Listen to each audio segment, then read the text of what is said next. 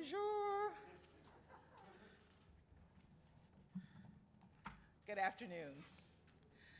I just had the honor of formally presenting my credentials to the UN Secretary-General as the representative of the United States of America to the United Nations, and I'm thrilled to be here.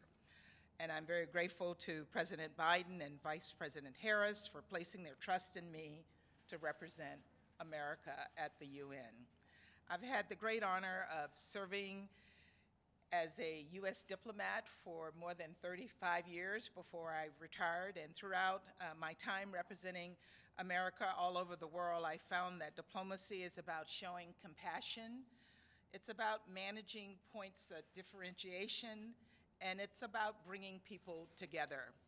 The United Nations is the world's most important forum for bringing people and countries together, and I take that seriously as a U.S. diplomat.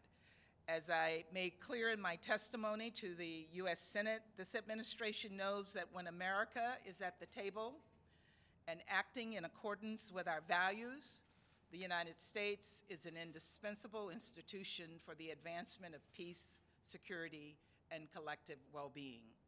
We're clear-eyed about the difficult work that needs to be done, from elevating human rights to reforming the UN itself, to addressing conflicts old and new around the world. And we look forward to engaging our allies and our partners to get it done.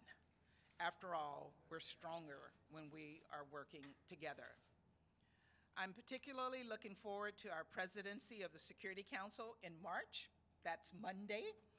So I've not only had to hit the ground running, I'm actually hitting the ground sprinting, as I only just arrived in New York this morning at about 11:30. And I'll have more to say to you on our presidency later. We have a lot to do, and I hope that I'll have the opportunity to speak with many of you all again and to take some of your questions in the coming days. And I know you have lots of questions. But in the meantime, I'll repeat what I said when I first was nominated by the President for this honor. What I said is multilateralism is back, and diplomacy is back, and America is back, and we're ready to get to work.